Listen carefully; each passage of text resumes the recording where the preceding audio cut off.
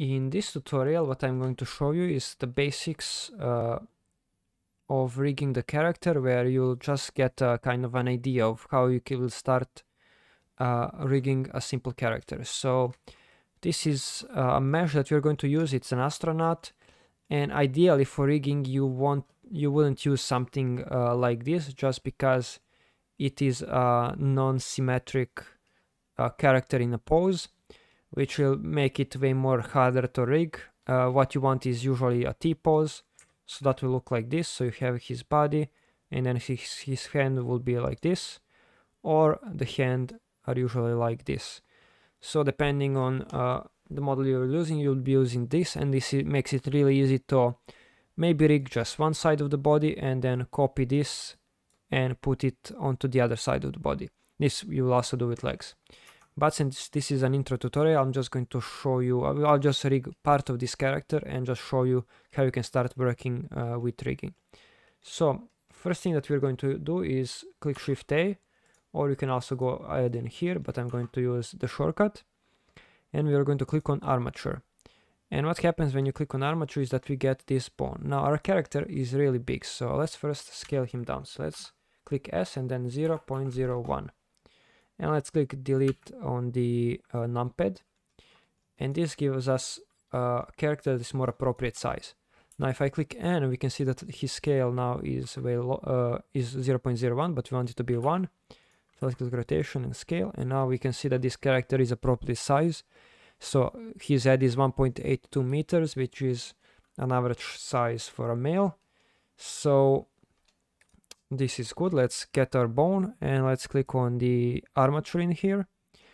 Now what I want to do first is to kind of see this bone better, since it gets occluded by our character. So putting this bone in his leg or something will make it way less visible, and it will be harder to work with. So what we want to do is click on the bone and then go to viewport display, and in here we want to click in front. So this will make the bone always be in front of our character. Now let's click 1 on the numpad, which will put us in front, and let's click tab to go into edit mode while we have bone selected. Now if I click S, I can scale my bone, and click G to move it, and now I will put it in here. So usually you will have your pelvis bone. You can also have a root bone if you want. So how bones usually work would be with as a hierarchy. So you would have your one bone, and then you'll have another bone that is attached to this bone. So when this bone rotates, this bone also rotates the same way. So if I now click Shift D, I'm gonna duplicate my bone, and let's make it like this. And now you can see that it is not working. So if I move, we can see that our leg bone is not moving. But if I select the leg bone and click in bones here and then relations, we can set the parent. Now we know that our parent is bone because we have this suffix at the end that was added after the bone was created. So let's click this. Now we can see this line that represents that these two bones are connected. So if I click Shift Tab and go to pose mode and go to this bone, we can see that the two bones are connected. So that means that this one will work separately, but the parent bone will pull the child bone with it. So let's click Tab, and let's create another bone for the lower leg. Now if we click 3 on the numpad, or let's click Control 3, we'll see that our bones are not properly set up. So I'm just going to do that. And now let's click E to pull this part of the bone. And I'm putting basically on the in between two bones, so where the bones would normally bend.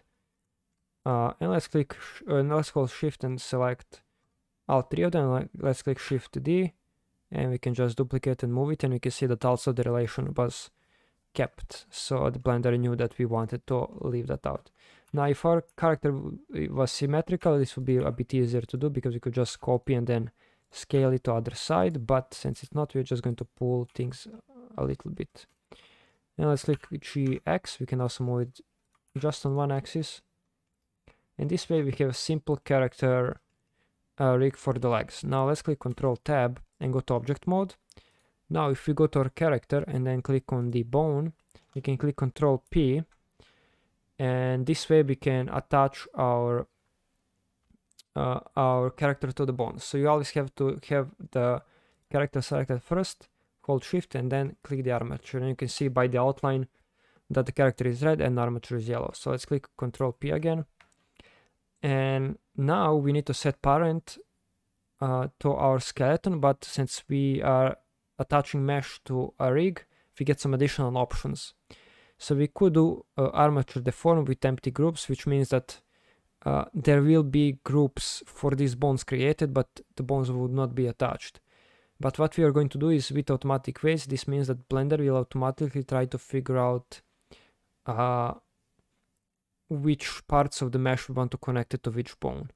Right now it will probably look a bit weird when you go up, but the legs should work. So let's click this. Now let's click on our bones, Control Tab to go into pose mode. Of course I'm using shortcuts, but you can also go in pose mode from here. And now let's try to move, and we can see that in general it is working. Of course, since there is no bones in here and Blender had to figure out where to attach these parts of the mesh, it might look a bit weird, but in general we have things attached as we would like. And automatic automatic deform, automatic connection basically will make it a bit lower quality. So we can see that some parts we don't want them to bend like this.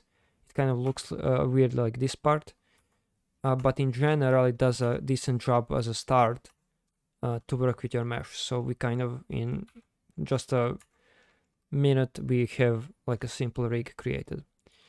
Now if you wanted to edit this rig, let's say you want to customly weight paint your mesh, what you can do is click on your mesh, click Control Tab and then weight paint.